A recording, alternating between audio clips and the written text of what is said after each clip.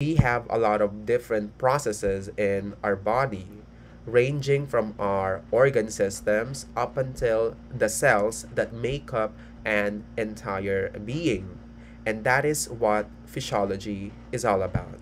It encompasses the morphology, the structure, or even the anatomy of organisms, be it plants, animals, or even us, the mere humans. And speaking of body system organs, can I have Mark Jobeth to give me an organ system and its respective function or organ? Yes, Jobeth, go ahead. Sir, yung circulation system po, and Yes. one organ po is the heart that pumps the blood po all around the body. All right. First on our list is the circulatory system. The main organ is the heart that pumps blood towards the other regions of our body. And as we all know, heart is really important when it comes to pumping the blood because it enables us to function, sending signals throughout our entire body. What about you, Stephanie Colleen? Aside from circulatory system, what organ system can you provide as well as its respective function or parts? Nervous system po, sir. And the organ po is the brain. Okay.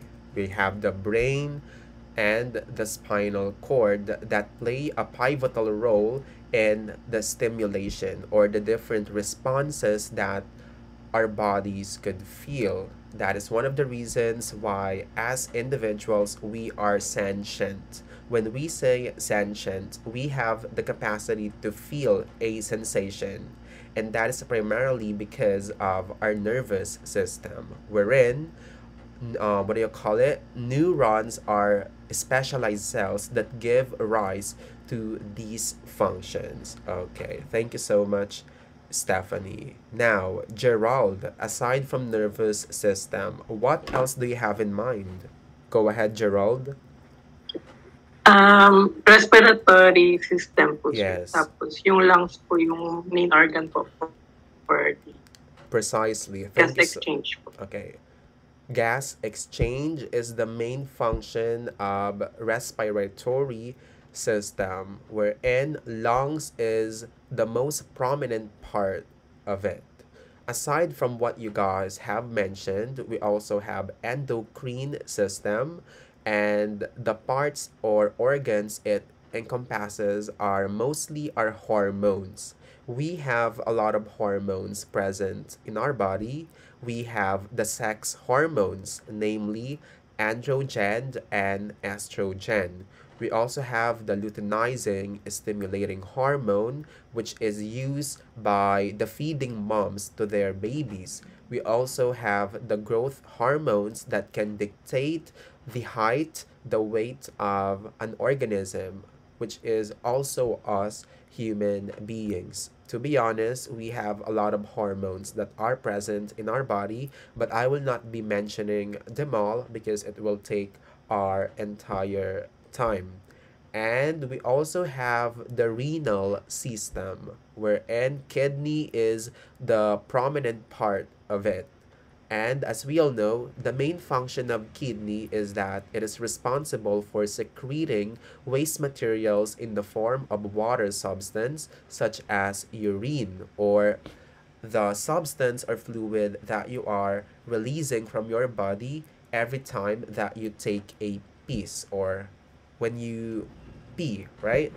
So those are some of the examples of organ systems that are highly involved in physiology.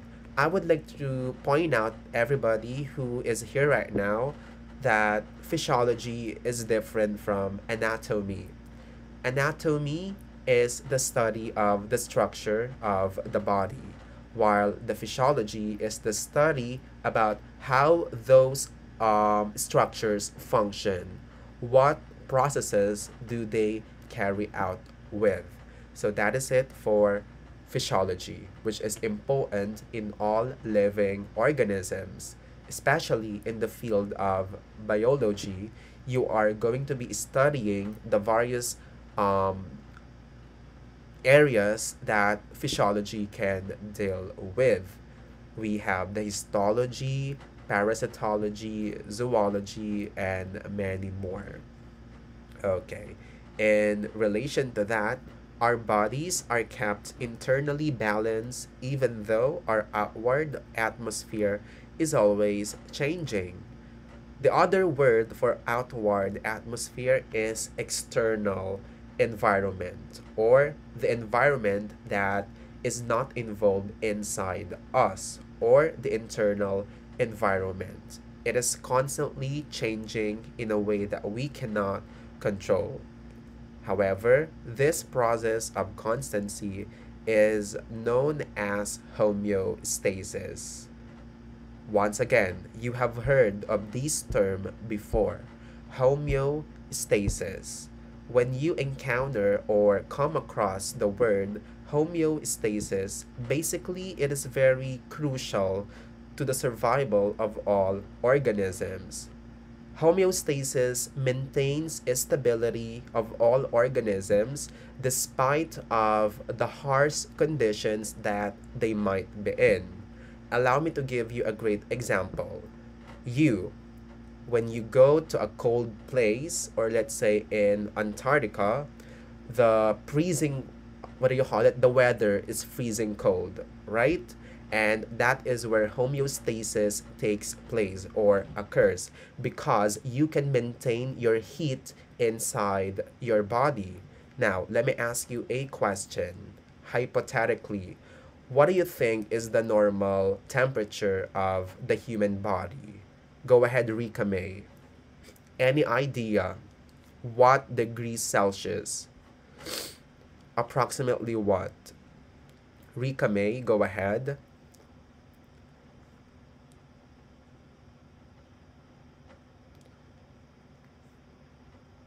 Okay, Rika, are you here right now?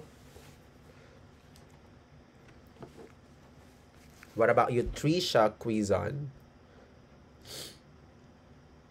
Approximately, what do you think is the normal body temperature of humans or other animals? Trisha Quizon. Paki-ano ulit nga po sir yung question po. Okay, my question is, what is the normal body temperature of us? Temperature. 37 sir. Okay, precisely. That is a very well said answer. Just like what you have mentioned, Trisha, our normal body temperature is 37 degrees Celsius. From the example that I have given you a while ago, when you go to a very cold place that has a freezing cold temperature, you can maintain your body temperature to normal because of the doing and responsibility of homeostasis. It allows us to have stable body processes despite of the changes that is present in the external environment. So is it clear? Was I able to discuss what homeostasis is all about? Can you type number 11 if my discussion is precise and clear? All right, thank you so much for those who responded. Okay. Thank you so much. Lastly, I would like to point out that homeostatic processes act at the level of the cell, the tissue, and the organ, as well as for the organism as a whole. Apparently, we are talking about at a broader spectrum. Little do we know, everyone, that all organisms on this planet starts as a cluster of cells. And each cell has their own respective organelles that functions in many ways. From one cell to another cell, we become the tissue. And what do you call the study of tissue? Do you happen to know the answer, Kay and Mohika? What do you call the study of tissue, KN? Any idea? Histology po. Okay, histology is the answer. And we have four major types of tissues: connective, epithelial, muscular, and nervous tissue. From that tissue, it will become the organ. We have the heart, we have the lungs, kidneys, brain, the list just goes on. Forming organ system, reproductive system, renal system, respiratory system, circulatory system, and many, many more. And that will comprise an organism as a whole. So basically, that is the interaction between physiology and homeostasis. Once again, just a breakdown. Physiology is the study of how the body functions in general. And when we say homeostasis, it is the ability of an organism to have a stable processes in their internal environment despite of the changes or harsh conditions they might be in on their external environment. Take note of the words that I am using. It's harsh environment, being able to survive despite of whatever situation they are in. Okay. Let's now proceed to the three objectives that I have listed below for this topic. First and foremost, we are having this pre-lab discussion for us to recall the general properties, structure, and function of an animal cell. I am fully aware that it has been discussed to you by your previous instructor, and allow me to bring that back this afternoon. Okay, second one, to review the concept of homeostasis and the regulation of cell function in cell signaling. And lastly, for us to differentiate the types of cell transport. It could either be passive and active transport in animal cells, and discuss how osmotic regulation works. So BS Bio 4-6, I am requiring your full attention for you to understand what I will be discussing in the upcoming few slides. Okay, let's talk about the anatomy and physiology of the cell. I know this is very common to us BS biology students. We have to deal with the various organelles present in cells, be it plants, animal, or the human cells. But for this afternoon, we are going to be dealing with the anatomy and the structure of the generalized animal cell. I want you all to take a look at this illustration that we have here on your screen right now. I hope you can see what I'm presenting. This is the general structure of an animal cell, as we all know. It has a lot of organelles that perform a specific function and responsibilities that I will be talking about individually later on. We have peroxisome, which is the spherical green what do you call it, structure that are scattered all throughout the cytoplasm. We have centrosome, which is right over here. Centriole is located on this portion. We have lysosome, ribosomes that are embedded on its surface. The hair-like structure that you are seeing right now is what we call the cilium or cilia. Cell membrane is a structure that encloses the entire cell. And for the endoplasmic reticulum, it can be categorized into two. We have smooth and rough endoplasmic reticulum. The former is situated on the top region, while the latter is located at the bottom region. At the center of the cell, you will find nucleus, which is divided into several parts. We have the nuclear pore, which is the holes scattered on the surface of the nucleus. We also have the nucleolus, we have the nucleoplasm, and lastly, the nuclear envelope. And this structure that you are seeing right now that looks like bean shape is what we call the mitochondrion or mitochondria. The fluid portion of the cell is what we call the cytoplasm, specifically cytosol. And Golgi apparatus is right over here, which is sac-like in appearance. It has two compartments, namely cis phase and trans phase, which is comprised or confined in secretory vesicles. So that's it for the generalized structure and physiology of an animal cell. Okay, having said that, let's dive deeper and talk about the three main regions of an animal cell. We have the plasma membrane, nucleus, and lastly the cytoplasm. Now, let me ask you a question. Can I have Camille? What is the function of plasma membrane? It is also called as cell membrane. Do you happen to have any idea? Go ahead, Camille. Sir, sir po, cell membrane po functions as protection po for the organelles or the components inside the cell. Okay. Very well said, Camille. Thank you for responding. The first major region of an animal cell is what we call the plasma or cell membrane. Just like what you have mentioned, Camille, it functions as the protection for the entire cell.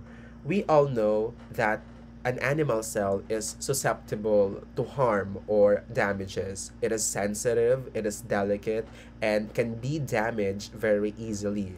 That is why plasma membrane is very important for the maintenance of the various organelles inside the cell.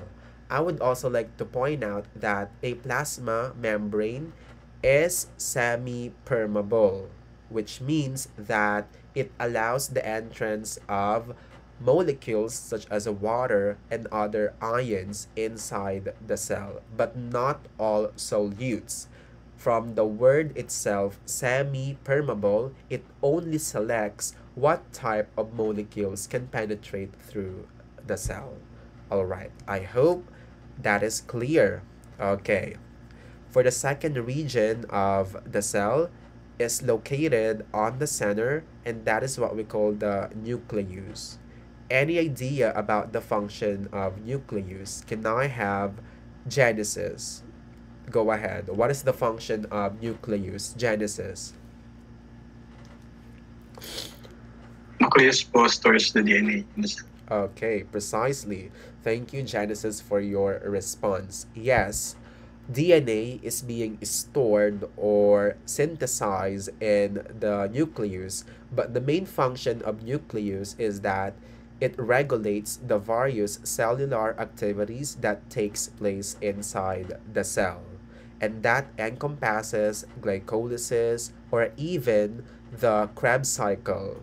But I would like to mention that Krebs cycle takes place in mitochondria, but still, nucleus has something to do with the entire process of the Krebs cycle. And like what I've said a while ago, nucleus is divided into several parts. We have the nuclear pore, which are the pores present on the superficial layer of the cell. The function of nuclear pore, same thing with the plasma membrane. It allows the passage or the exit of molecules, including water or soluble solutes, in and out of the nucleus. Basically, what I'm trying to imply here is that the nuclear pore is like the gatekeeper of the nucleus. Okay. It is followed by nucleolus, which is located at the medial portion of the nucleus. Nucleolus holds all the information regarding the DNA and the chromatin. It has to do or deals with the genetic modification or genetic code. So that is the function of nucleolus. It holds chromatin and our DNA. The fluid portion of the cell, rather the nucleus, is what we call the nucleoplasm, wherein that is where nucleolus is being suspended. And lastly, the superficial layer of nucleus is what we call the nuclear envelope. As the word implies envelope, it covers or envelopes the entire nucleus against further damages. So that is it for nucleus. And for the last region of cell is the fluid portion of it is cytoplasm, particularly what we call the cytosol. The function of cytoplasm is really crucial for the entire cell because it is responsible for organizing all the cellular structures that you are seeing right now. All organelles are suspended or floating in the cytoplasm. So imagine, class, if there is no cytoplasm, these organelles that you are seeing right now will not be able to be held in place. They will be scattered in a very disorganized way. It's all thanks to cytoplasm that they are organized in a very orderly manner. Again, that is the function of cytoplasm, keeping all the cellular organelles held into place. Okay, I hope that is clear. For the other organelles present inside an animal cell, we have the peroxisome, which functions for the metabolism of the cell. And basically, this is their shape. They are spherical in structure. What about centrosome? Centrosome plays a super important role in cell division, specifically mitosis. They can move towards the opposite pole of the cell, which will give rise to daughter cells. And it has to do something with the centriole. When we say centriole, basically these are the skeletal system of the cell, keeping them organized. If you are going to take a look at the structure of the centriole, they are tubular, comprised of proteins such as actin and myosin. That is the function of centriole, the skeletal system for the animal cell. Lysosome, on the other hand, are affixed on the wall of the cell. Lysosomes are composed of hydrolytic enzymes that can devour macrotubules, which can be destroyed by these enzymes that are comprised of high pH level. So basically what I'm trying to say here, lysosome can fight or destroy foreign bodies or materials that can penetrate through the cell. It's like the suicide bag, as what they call it, lysosome. Ribosomes, on the other hand, these are the proteins that are being synthesized in the nucleolus. And apparently, they are located at the top portion of the lysosome. The hair structure that you are seeing right now is what we call the cilium or cilia, which propels the entire cell for locomotion. Okay. And we have endoplasmic reticulum, can be divided into two types. We have the smooth and rough endoplasmic reticulum. Now, what is the difference between SER and RER? What about you, Clarice? Do you happen to have any idea about their difference? Yes po, SER? sir. Okay, go ahead. Yung sa rough endoplasmic reticulum po, meron pong mga naka-attach po sa kanya na mga ribosomes po. Meanwhile, yung sa smooth endoplasmic reticulum naman po is usually po wala po. Yes, exactly my point. Thank you so much, Clarice, for that very well said explanation. Basically, the main difference between SER and RER is that the former, there is no attachment of ribosomes on its surface. And as you can see on your screen right now, its texture is smooth, hence its name, smooth endoplasmic reticulum, which is the opposite of rough. apparently there's a lot of ribosomes that are embedded on its surface, making them feel or look as if it is rough. So that is the logic about it. Smooth, no presence of ribosomes, and for the rough, there is the presence of ample amount of ribosomes. And of course, the famous cellular structure or organelle is what we call the mitochondria, by which it's been defined as the powerhouse of the cell. Yes, that is the main definition, but we have to go further than that.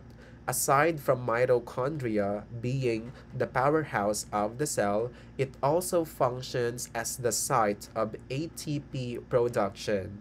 When we say ATP, it stands for adenosine triphosphate, which is being converted into energy that allows cellular processes to take place or to trigger. That is the main function of mitochondria. And like what I've said a while ago, Krebs cycle takes place or occurs in mitochondria, particularly in the mitochondrial matrix. All right. We also have Golgi apparatus, which is derived from the scientist Camillo Golgi. Golgi apparatus can also be called as Golgi complex or Golgi bodies. The function of Golgi apparatus, this is where the modification, the transport of proteins takes place. Like what I've said a while ago, it has secretory vesicles comprised of cis phase and trans phase. So that's it for the three major regions of an animal cell. Is it clear, everyone? Was I able to discuss it in a way that you have been able to understand it? Can you type number 30 if it's clear? Thank you so much for your response. Proceeding to our next slide is the components of plasma membrane. It can be divided into lipids and proteins. Okay, let's discuss each one of their functions individually. Like what I've said a while ago, plasma membrane has phospholipid bilayer and ample amount of proteins attached on its surface. Let's talk about the lipid bilayer. It can also be called as phospholipid bilayer, and as you can see, it is very numerous in number. It has head and tail. The head part is hydrophilic, while the tail part is hydrophobic. When we say hydrophilic head, it is water-loving, which means that it has the ability to be dissolved or mixed with the water, and that is the opposite of its tail, which is hydrophobic, water-fearing. From the word itself, phobia or phobic, it has no capability to be dissolved or mixed with the water. Because I would like to mention that the plasma membrane is very delicate, it's vulnerable to all the damages, and it's all thanks to lipid bilayer that it can withstand such phenomena. Okay. As you can see on your screen right now, there is a lot of proteins present in the plasma membrane. But the two important proteins is what we call the peripheral and integral protein. I know that you have come across this with your first activity, but let me define each one of their function. Peripheral protein is soluble to water, which means that it can mix well with them. It is embedded on this portion and it is much smaller in size as compared to the integral protein. One thing that you guys should be noting of regarding peripheral protein is that it cannot be dissociated away from the plasma membrane. When we say dissociation, it is the process wherein a particular object can be removed from where it is attached to. But in this case, peripheral protein has a difficulty dissociating from the plasma membrane, which is contrary of the integral protein. Integral protein is insoluble in nature, which means that it has no tendency to be dissolved with water. And aside from that, integral proteins can dissociate or can be removed from the plasma membrane. Apparently, it is much bigger in size. What about the channel protein, which is situated or sandwiched between peripheral and integral protein? The function of channel protein is like it is a transport protein. A channel protein pala can also be called as transport protein because it allows the passageway of ions and other foreign bodies in and outside of the plasma membrane. And it is very evident that the size and the width of the channel protein is much bigger as compared to both peripheral and integral protein. Okay, let's discuss the other two proteins that are present on the plasma membrane. We have the glycoprotein, which belongs to glycerol group in the chemistry. And for the globular protein, as the word implies, globular, they are, what do you call it? Spherical in shape, embedded on the surface of the plasma membrane that perform a specific function. And for the glycolipid, which is a structure that is protruding from the superficial layer of the plasma membrane, it has a lot of function. It can function in multiple ways. It allows the metabolic rates that occurs in the plasma membrane. And for the carbohydrate, its main function is that it is covalently attached to amino groups.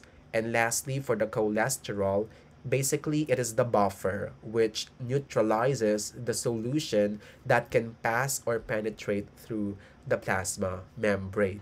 Aside from that, the other function of cholesterol is that it also is responsible for the maintenance or the organization of the entire structure as well.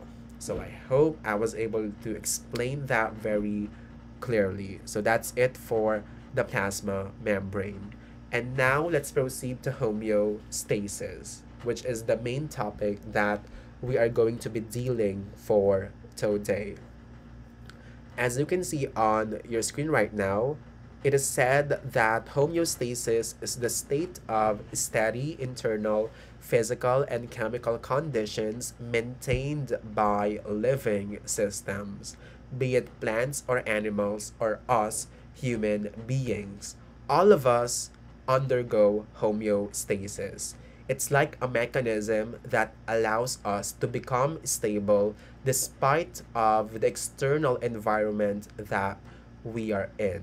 From the example that I have given a while ago, the normal body temperature is 37 degrees Celsius. Once it exceeds that, homeostasis can still maintain our living body systems, making it turn to 37 degrees Celsius once more. And how do we maintain homeostasis? It can be maintained in many ways. First and foremost, we have to control our variable, which is exemplified on your screen right now.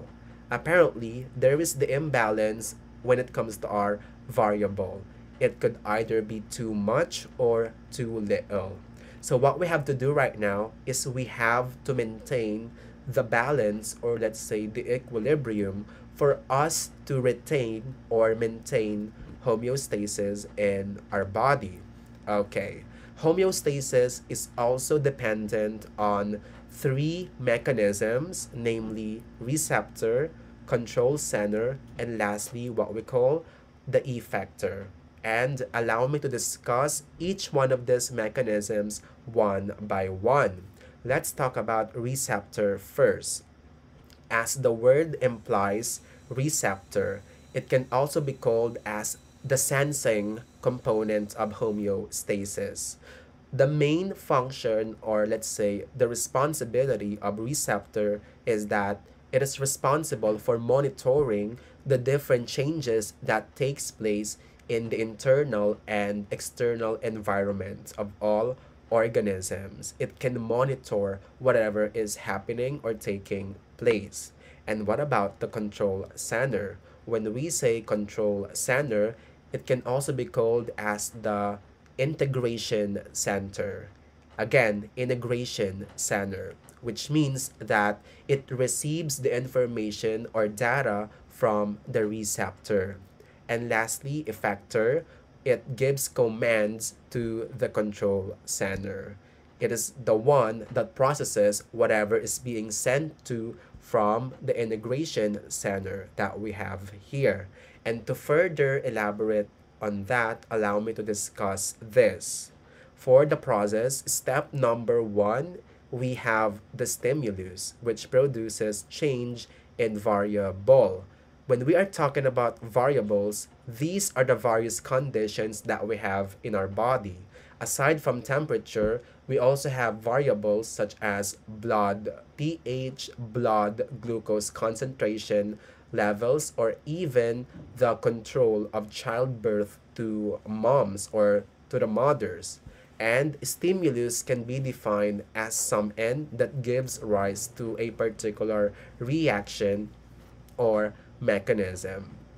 It will now undergo homeostasis, and for the second step, change can be detected by receptor, and once it is being detected, it can either be input or output.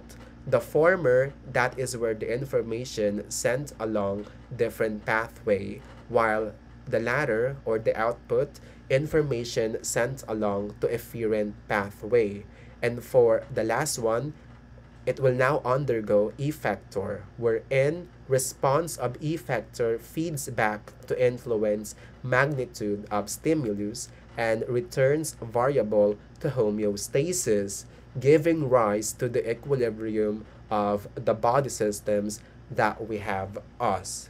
So what I'm trying to insinuate here is that homeostasis is very important for us to survive on a daily basis. Imagine, class, if there is no homeostasis, definitely we will not be able to survive. It's a mechanism that is being utilized by many organisms on this planet. I would like to mention that if there is a failure of homeostasis, it can lead to diseases, illnesses, or in the worst case scenario, it can lead to death or pagkamatay. And there are many factors to be considered that affects homeostasis. First is our genes. Of course, we all vary when it comes to our genetic material and code. Second one is our diet, or let's say nutrition. Third one is the toxins and venoms that can penetrate through our body. So those are the various factors that can really significantly affect the rate of homeostasis. Okay, I hope it is clear. So having said that, homeostasis has something to do with both positive and negative feedback that I will further discuss in the remaining two slides that we have here. Let's talk about positive feedback first. It is a process in which the body senses a change and activates mechanisms that accelerates or increase that change. Take note of the word I have used, increase, amplification. Basically, the function of positive feedback loop is that it is a feedback that amplifies a response until a certain point is reached. And here are some of the examples that is being controlled by positive feedback. It includes the childbirth of the young moms, let's say, as well as the blood glucose level. So it will amplify the reaction until it reach a certain point.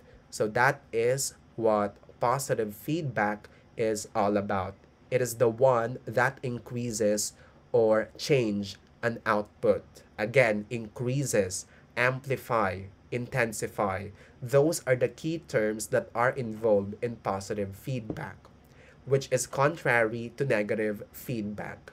When we say negative feedback or feedback loop, it is a feedback that reduces or decreases a certain response to bring equilibrium. Okay, that is the main difference between the positive and negative. The former increases while negative decreases or reduces a response. From the example I have given you a while ago, our body temperature is at 37 degrees Celsius. And once we get sick or we suffer from a fever, our body temperature rises in a way that we cannot control. It can reach up until 40 degrees Celsius. And that is where negative feedback takes place. It, it will bring down 40 degrees Celsius to our normal body temperature, which is 37 degrees Celsius. So to further elaborate on that, kindly look at this structure that we have here. Let's focus first on the bottom portion of the image. We have the cold, which is a stimulus. And once we are feeling cold in our body, of course, our body temperature falls, right? And for the receptor, temperature sensitive cells in the skin and brain is being triggered. And that is also one of the reasons why we are feeling cold inside of our body, despite of the fact that we are generally warm-blooded species. Okay. And as for the control center, there is the presence of thermoregulatory center in brain. And for the effectors, which is comprised of skeletal muscles, it can lead to shivering. When we say wait lang. My voice is getting hoarse. When we say shivering, it is a sensation wherein you shake unruly. Nanginginig ka na po, you are having chills because of the cold stimuli that you have here, which is contrary to the heat or warm stimuli. When your body is feeling hot, of course, your body temperature rises, which is the opposite of the cold that falls. For the receptors, there is the presence of temperature-sensitive cells in the skin and the brain. For the control center, same thing as the cold stimuli, there is the presence of thermoregulatory center in brain. And lastly, for the effectors, it will have sweat glands which will cause you to sweat profusely. 'Di ba kapag mainit ng ating katawan, we tend to sweat a lot. So basically, that is the key difference between positive and negative feedback that I am done discussing this afternoon. Just take note of these terms. For the negative feedback, decreases the output or the change. For the positive feedback, it increases the output or the change. So I guess that ends our pre-lab discussion for activity number 6. I'm sorry guys for my voice. I am suffering from sipon, from a cold, and I'm not feeling well, to be honest. I have to adapt my body to the changing weather here in Nueva Ecija because it's super init here. It's super hot. But I'm happy that I was able to discuss our discussion